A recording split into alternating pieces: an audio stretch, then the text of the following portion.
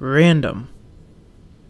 Random is used to describe actions, events, or items that are done without rhyme or reason. There is no calculated motive because it is just, well, random. Let's work with random today. Specifically, random numbers. If I ask you to think of a random number, you might think of some number and you can tell me about it.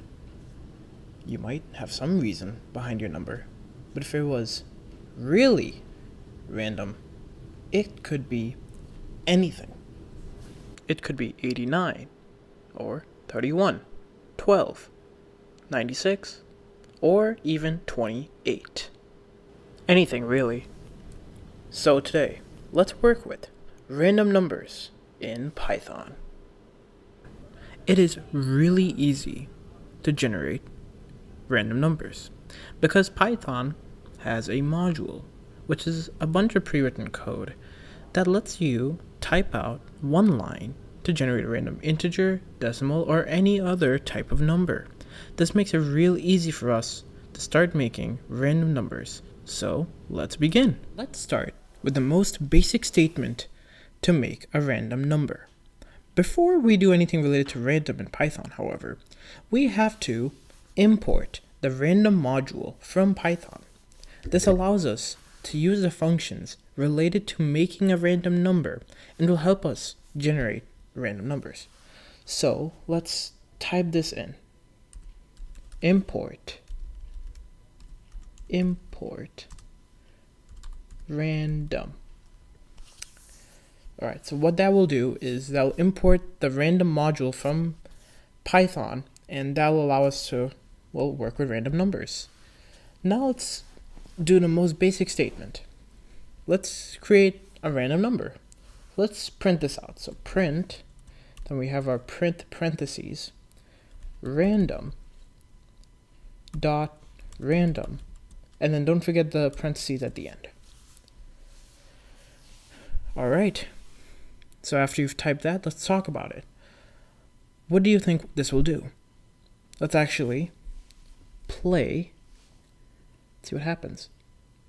Okay, so as we can see, we have a long decimal number, and each one of these is random. So what this statement, random.random, print random.random, what this does is it generates a random number between 0 and 1.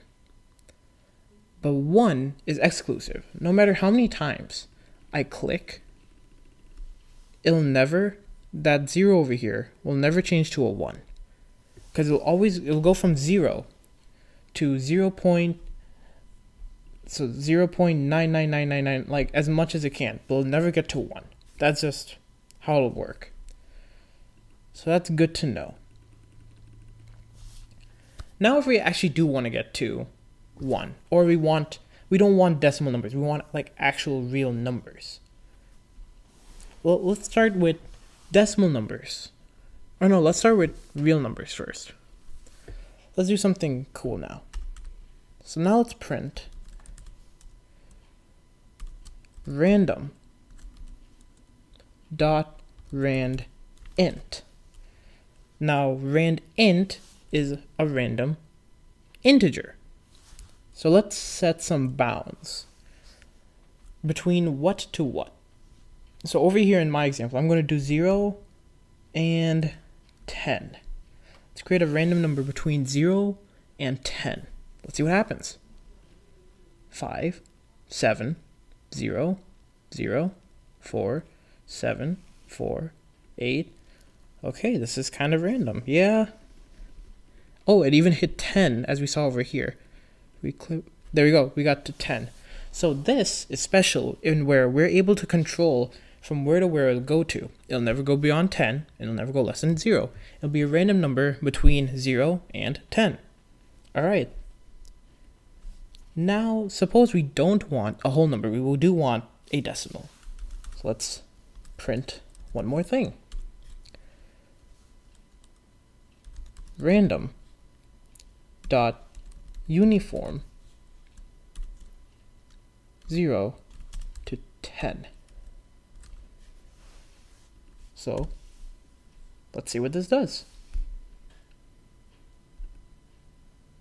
Okay, so it kind of, in a way, is something between this, the random.random statement that we had earlier, and the random.randint, where it's an integer and a floating value. So basically we got a nice long decimal value which is completely random between 0 and 10.